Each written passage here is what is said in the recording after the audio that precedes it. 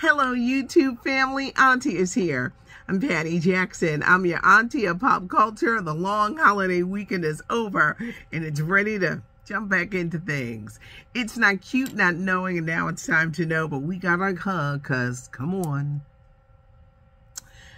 Between the heat, these damn shootings, what else? The weird weather. Many people were not able to enjoy. Delayed flights, the airlines, the weather.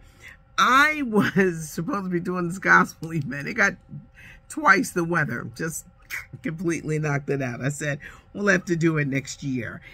Where I'm from Philadelphia, there was a mass shooting. I know there was an incident in D.C., and down in Baltimore, and across the country.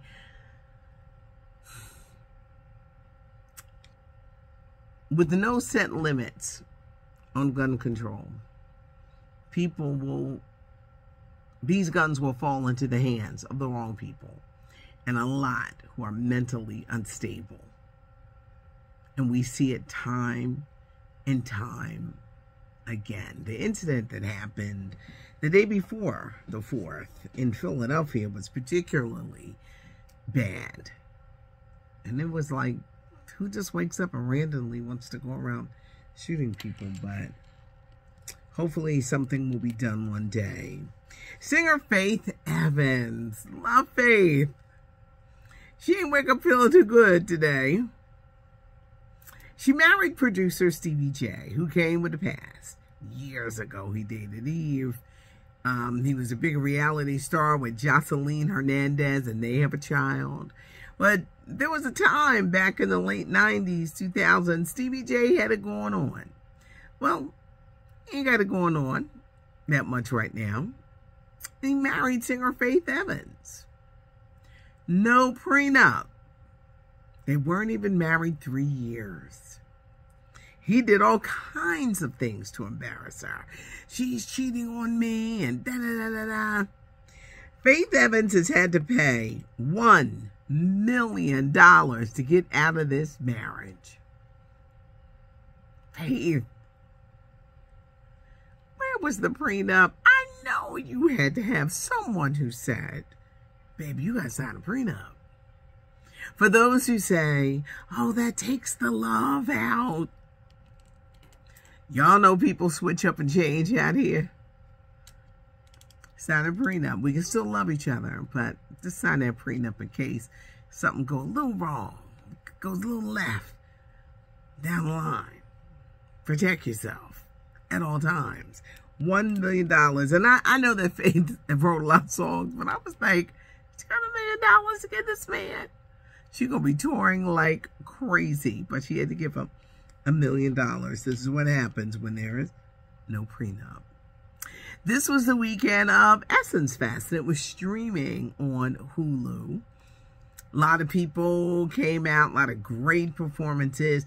A lot of things centered on the 50th anniversary of hip-hop, and then women.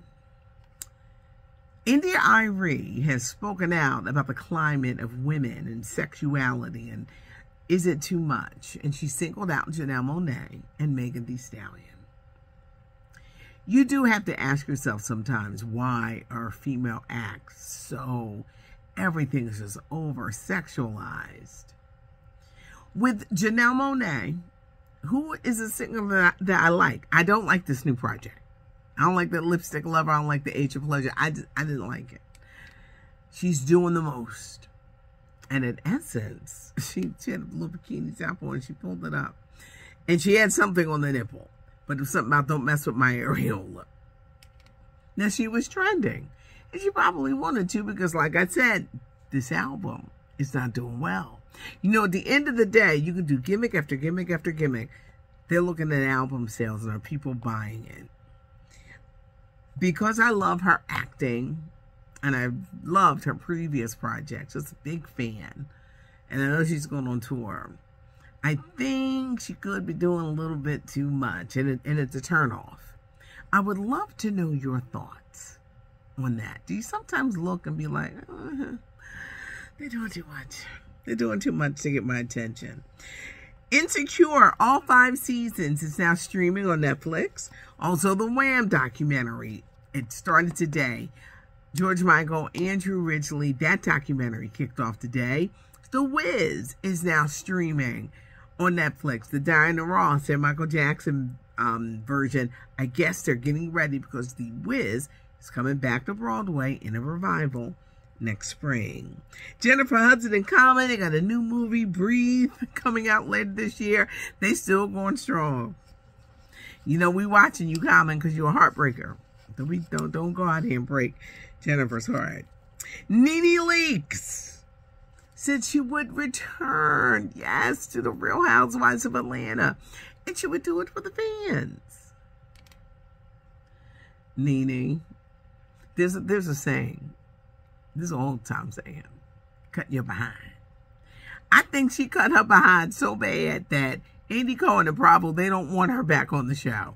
Of course she wants to be back on the show because it's money in being on these reality shows. They don't seem to be budging and letting her back. But NeNe said she would do it for the fans. You would do it for that money. And it would be big.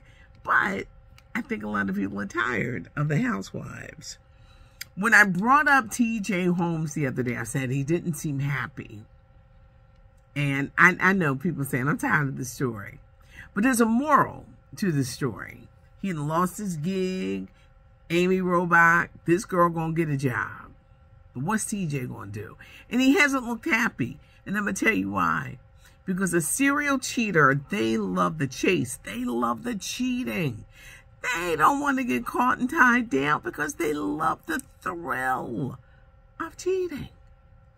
She released a statement, we're going to be laying low. No, TJ tired. He going to be getting tired of you. And he ready to be out. Serial cheaters don't want to be, clamped down. And he's probably thinking, where am I going to get a job? What's next? She wants them to work together because she can't trust them. She don't want them out of her sight. When you got a serial cheater on your hand, you got to watch them all the time, even when they got to do something like take out the trash. But TJ, he does not seem happy, and he seems annoyed. Because now he can't cheat. For some, there's a thrill in that. 1 week from today, Beyonce kicks off the U.S. tour of Renaissance. Boy, she did some shows over in Europe, and from everything that I've seen, and I've seen a lot. I have a little nighttime ritual. I say, what's happening on the Renaissance tour tonight? It was a big weekend for the Carters because Jay-Z's mom got married to her longtime love. Beyonce stepping out, great pictures and parties, and now the U.S. tour Renaissance kicks off in my hometown of Philadelphia. Also, Usher. Usher doesn't look his age. Usher looks good. And he opens up the Vogue magazine and he even did a video on his skincare routine because men, you should take care of your skin too. It's not just a woman thing. You must cleanse it. You must use some kind of moisturizer. It keeps the wrinkles away. But it was really good. Usher is the hottest performer in town. He's got that Las Vegas residency. And I don't know this, but I think, this is just me, this is just Auntie, he's going to be the halftime performer for next year's Super Bowl. Now, it may not be. But Usher, think about it. I want to go see him in Las Vegas. It's on my bucket list. Tom Cruise, 1 week from today. Mission Impossible 7.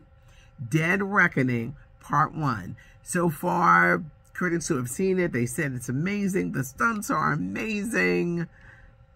Tom Cruise is back with the wild stunts and all. Give us a thumbs up if you liked the video. Leave a comment. Auntie does read the comments. Subscribe to the channel because then you never have to miss a minute of anything that's going on. Thanks for joining me. I'm Patty Jackson. I am your auntie of pop culture.